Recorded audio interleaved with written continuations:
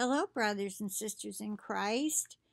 Sorry I hadn't gotten around to making a video today. I don't even think I did yesterday, but I was going through my emails and just got one in from Mirela. Now, a lot of you don't know who Mirela is because you're kind of new, and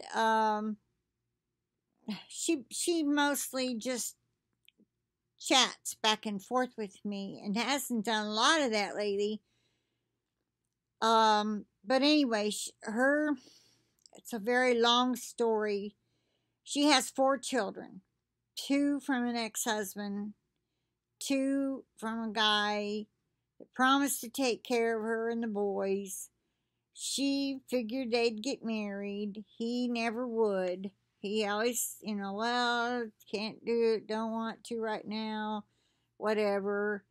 And as soon as that second baby, she was going to leave right after the first one. But while she was recovering, she got pregnant again. She stayed, and as soon as she was recovering, she cut that thing off and she got out of there. Well, anyway, but she's had to end up letting him have the 2 babies because she just could not afford to take care of 4 children and house them and take care of them. She's been depressed since with the last 2 babies, probably postpartum depression and not having a husband and a home and all she was promised with the first husband, and that didn't work out. Well, anyway, long story short, Salvadore has their babies, a little girl and a little boy. They're real young. Maybe 3 and 2, 2 and something like that. Maybe 3 and 4 by now. It's been a while. And the 2 with her are like 7 and 8. They're all really young. Anyway, Salvadore has the 2 little ones, and he just sent her a picture. They're in Ecuador, where her first husband took her and left her. He abandoned her. They were going to live there because supposedly the cost of living was cheaper. He ended up hitting her and took all the money but 200 and some. Left her enough to get a place and get some food and do whatever she wanted to do to take care of herself. Never did get money from them. But anyway, that's where those 2 came from. They're American.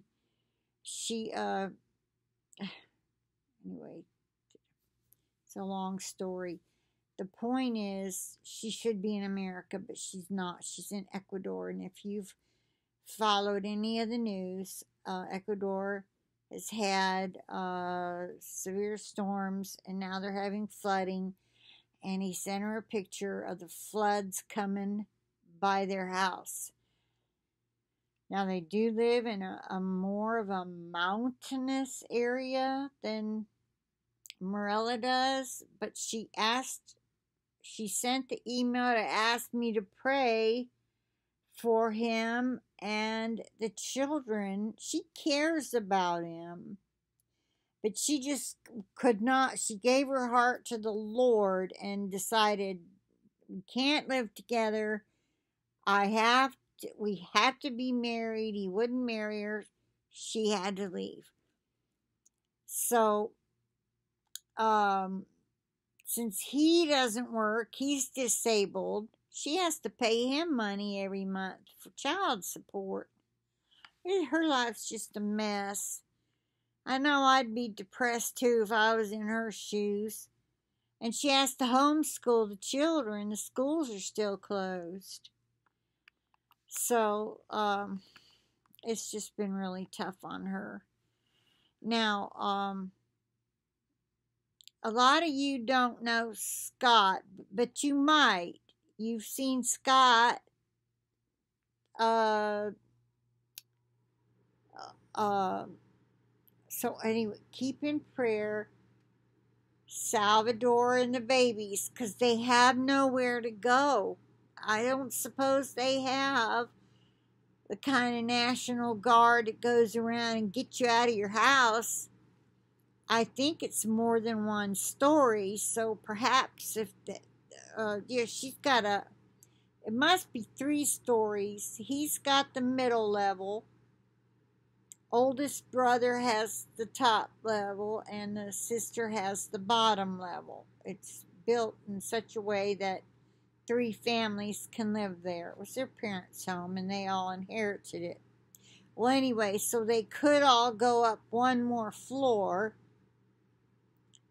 and let's pray that will suffice, and that it'd be even better if the Lord would spare them of their things. But maybe this will get him to pray, because she tried to get him to turn to the Lord, give his life to the Lord, repent and all that when she was living with him. And he wouldn't. So maybe something like this will get him to turn to him. So that's, we pray for him in that situation. Salvation's number 1.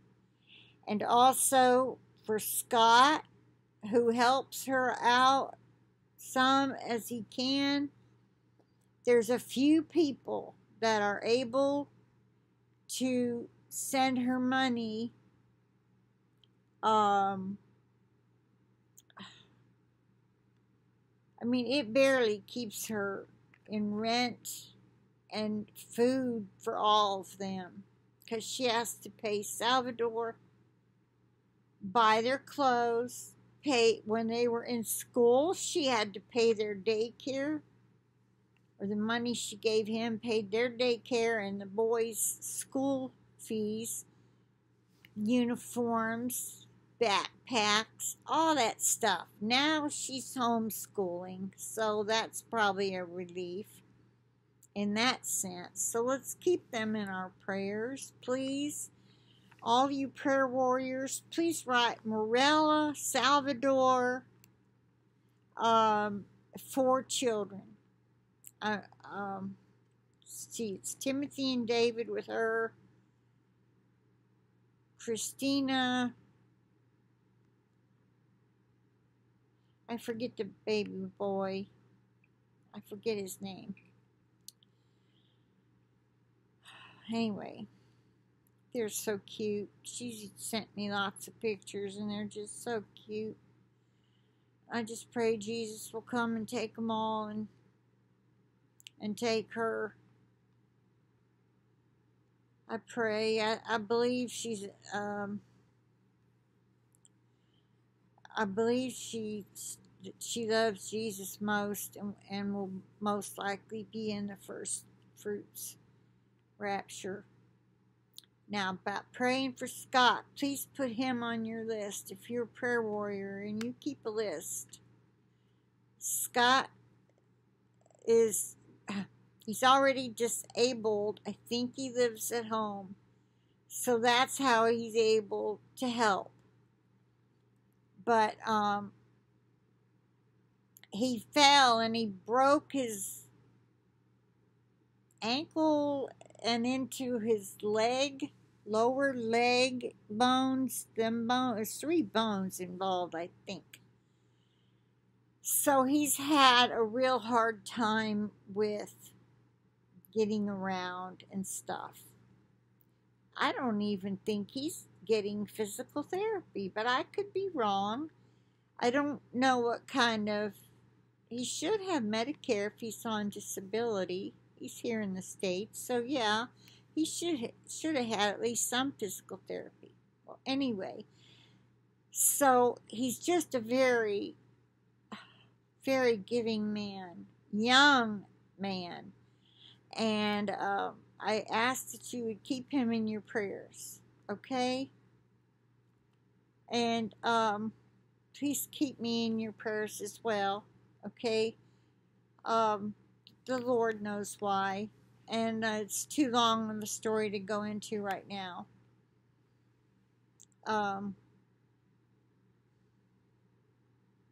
Well, to make a very long story short, I want off all my medicine. The Lord has got to tell me to do it. And He has to tell me how. Because I don't want to end up in the hospital. I want to stay as far away from them as I possibly can. So I don't want to do anything stupid. You know what I mean? Pharmakia is bad, but I'm hooked on it. I mean, anytime you're on something on a regular basis, even my little bit of blood pressure medicine, if I just quit it cold turkey, without the Lord saying, I mean, my pressure's always good, but will it go up real high? It shouldn't. It's never been real high. It's more of, I mean, it was like 130 over 88, it stayed up just a tiny bit high. So they put me on this little dose of irbesartan. And I've been taking it, so now I'm like 110 over 70 when it's good. But occasionally it still registers up in that higher range. So it's more of a prophylactic, like a keeping it down so it doesn't stay up. And then there's all the others for the abnormal movements. I'm not on a heart pill. I'm not taking the blood thinner. I'm taking black seed oil. I got all those supplements, and I think they're okay, Okay, I'm not going to say anything more about that. Just please keep me in your prayers about it, because I need to hear from Him about it. I don't want a doctor to tell me, because I already know what they're going to say. Oh, you need to stay on that. Well, you need to stay on this. I don't, Anyway. I got to go to bed, so I'm going to end it here. And I thank you all in advance for your prayers for these people. So I just pray that Salvadore doesn't have to scoop up, because he's like 65. He's older. I'm pretty sure. 60-something.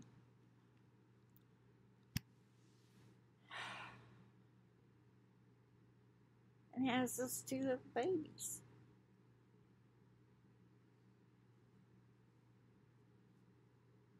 Dear Lord, help them.